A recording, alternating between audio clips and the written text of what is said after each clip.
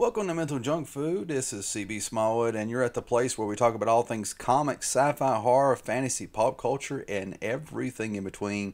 And today we're going to be talking about Comic Book Girl 19, and she just released, her and her crew just released a new video. The video that she released was entitled "The Final Episode," and a little bit of other stuff. But the final episode, like many of you, really caught my eye, and I watched the video.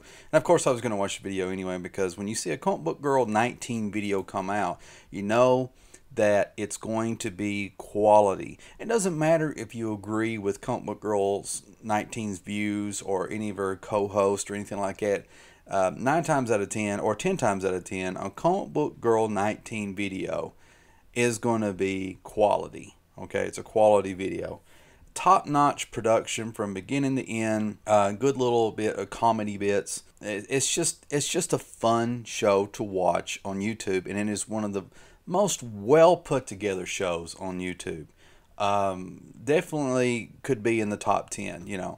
So with that said, let's talk about what's happened here. So basically, in the Comic Book Girl 19, the final episode, she reveals about midway through it that after all the changes that's been going on in YouTube, especially going back from like 2016, I believe, with the ad apocalypse and stuff like that, it's become so unsustainable for people to make this a career, for people to make this a means of a living and stuff like it. Now, for some of you that are critics of that type of train of thought,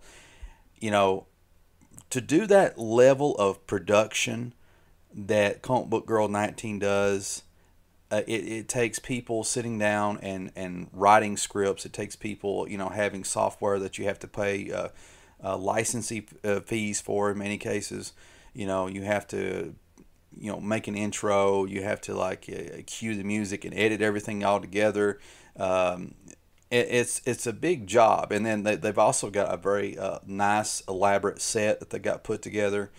And every episode or every other episode, they try to do something a little bit different, and that starts to run into a little bit of money. It runs to a lot of time, and it runs to a lot of effort.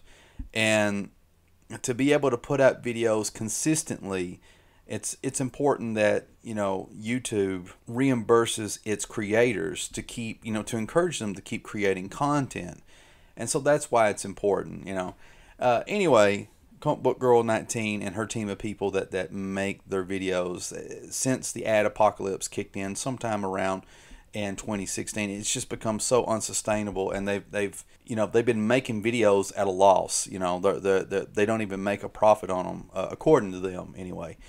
She's at a point now that she has to cancel the show. Going to go over to Twitch and just go solo. And that means that these people that are like her family that she's enjoyed making the show with, they're gone. So now she's going to be a solo act on Twitch. And it's really heartbreaking to see. It was real, genuine emotions. Not saying that she's ever being fake or disingenuous, but when you watch the video, you'll see. But it really upset me, because people like her is what makes YouTube great. There are so many talented people on YouTube that put together great videos in different genres. Some people do news and stuff like that, like what is his name, like Philip DeFranco, or you got somebody that just basically blogs, like Boogie, or you got somebody that has a lot of funny stuff or satire or whatever, like a PewDiePie. And then you got Comic Book Girl 19 with her top-notch production and talking about comics and stuff like that. You got people that do how-to videos, everything from how to fix your car, how to run different types of software, to people that teach you martial arts or teach you how to draw. Every conceivable thing, for wherever there's a need or a want, there's somebody, a regular human being, who just decided to put a camera in front of their face and start making videos. And it's a wonderful, beautiful thing. And that's the essence of YouTube. It's you in the tube. And in the last couple of years, with YouTube with the ad apocalypse and a lot of dumb policies on their part because they don't communicate with their creators. They're really starting to force a lot of people out the door.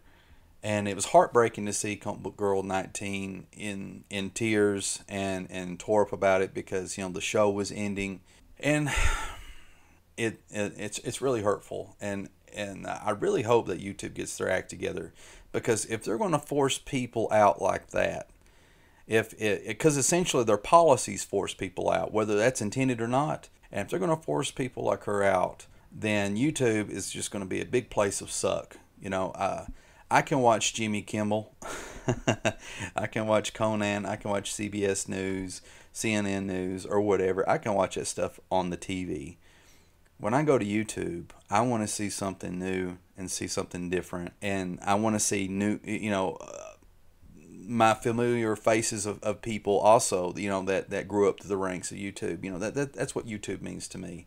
An opportunity for regular folk to grow an audience, develop a relationship with that audience, and also to put themselves out in the world, where they can have equal footing with the Jimmy Kimmels of the world.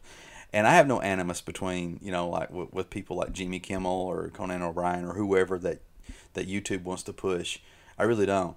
But my problem is that they're pushing these people, these celebrities, as opposed to pushing and promoting more the actual YouTube personalities that made this site great in the first place. So this is just a really quick video. I just wanted to get my thoughts out there. I'm not really articulating myself well. It really bothered me. It really bothered me to watch that video. And the video does have a happy ending. The Comic Book Girl 19 final episode does have a happy ending, and I don't want to spoil it for you. I think it's better that you just watch it. It's just 27 minutes long, but those 27 minutes fly by as you're watching it. But there are some interesting YouTube changes that are coming down the road that plays a role in this, and that plays a role in the outcome of Comic Book Girl 19's video. So I recommend you check that out. I'll leave a link to it in the description box down below. Please leave a comment down below about what you think about this. Do you think that YouTube is forcing out people like that? Or does it make you mad? Or are you fine with it? Is it survival of the fittest? I really do enjoy reading each and every single one of you's comments, because, as I always say, you typically are far more well articulated and have a better command of the English language than I ever could. And not only me, but other people that are passive, kind of like voyeurs of YouTube, that enjoy just like watching and seeing comment sections, will probably enjoy your comments and your thoughts as well. So please leave a comment down below in the comment section. Hit that like button if you enjoyed this video or found it informative or whatever. And I'm on a pathway or on the road to trying to get 1,000 subscribers. So it would mean a lot to me if you see potential in me or in this channel or whatever, or if you just want to show your support, please hit that subscribe button. Help me get to 1,000 subscribers.